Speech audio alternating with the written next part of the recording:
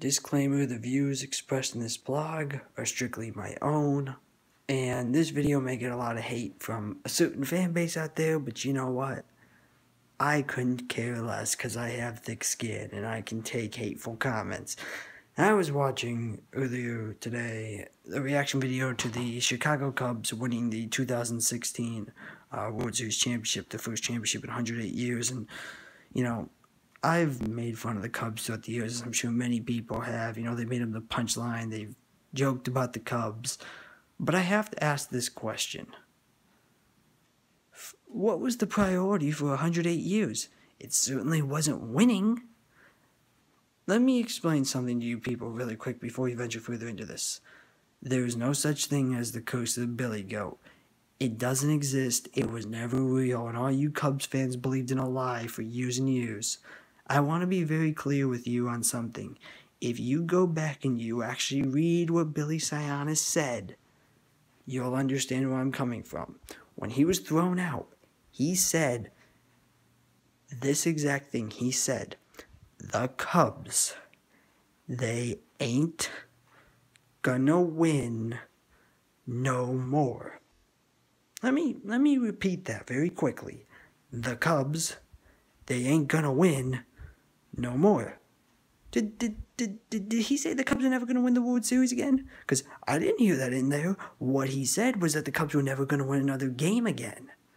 Did that happen? Have the Cubs never won another game? Because that's what Sionis was saying. That didn't appear like that happened. So folks, what were you believing in all these years? That's not what he said. He didn't say that they weren't going to win another World Series. That's what you people thought this was? Wow, you people are gullible. The Chicago Cubs for 108 years didn't care about the team. It has always been and will always be about Wrigley Field. That's what the priority is. That's what matters to Cubs owners.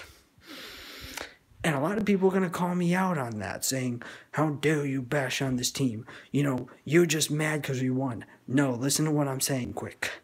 Remember that whole issue about the lights in Wrigley, how the Cubs were a bastion of day baseball, and that's how they do things? That seemed to be the priority all those years over building a winning team. I mean, P.K. Wrigley procrastinated so much, he ran the Cubs like a hobby. That's not how you run a team, folks. You don't run a team and treat it like a hobby. You run it like a business. You try to build around what you have. P.K. Wrigley didn't do that. He decided, I'm just going to run this like a hobby. If they suck, who cares? Because people will go to games. I'll generate revenue from ticket sales. Folks, did that seem like an owner who knew what he was doing? He runs the team like a hobby.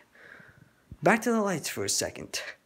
If you were so concerned with building a team, why did you procrastinate on lights for so many years? Does that seem like building a team? Lights don't go to the plate and hit a ball. Players do. Ernie Banks never had anything backing him up. He couldn't do the job himself. Remember Ron Santo, another great Cub? He didn't have anything. Ryan Sandberg couldn't do a lot by himself. You can't carry a team yourself. The Cubs thought that they could. We'll just let Ernie Banks do all the work. And, if our pitching sucks, oh, well, boo-hoo. No, that's not how you build a team, guys. You get what you need and you build around the players that you have. You let your fan base down consistently for years and years and years. That's what you've always done. It was never about winning. The priority's always been about Wrigley. How can you get people to go? Because it's a family-friendly ballpark. I admit that. Wrigley Field's a family-friendly ballpark. Everybody's welcome there. Even if you're like a Cardinals fan, Red Sox fan, Blue Jays fan, you're welcome in Wrigley. It's a friendly place. I'll admit that wholeheartedly. But, folks, the Cubs have never cared about winning. It was never the priority. It has never been the priority, and it never will be the priority. Let me say this about this season. Why did it take you until September to lock down the division and clinch a playoff berth? Remember the 2016 Cubs? They already had that one. In July and August, you could pretty much tell that the division wasn't going to catch them. This Cubs team, the hitting regressed so much this year. I mean, this team couldn't hit, literally for the first 2 months of the year, this team couldn't hit anything. And then the moment they started hitting, then their pitching just, collapsed. And when they got a playoff berth and they got to the NLCS, it seemed like they took that off because where was the Chicago Cubs? See what I'm getting at, folks? They didn't care about getting back to the World Series. They just decided not to show up because the Cubs this year could have beaten the Dodgers. But they didn't want to beat them. They didn't try. They didn't give effort. I didn't see the Cubs giving effort out there. I think they got swept in like 5 games. Is that giving effort? I mean, they literally look like for 4 games they couldn't hit anything. And the game that they won, I think they won it by like 1 run. Okay, they won by 1 run. They should have been blowing out the Dodgers.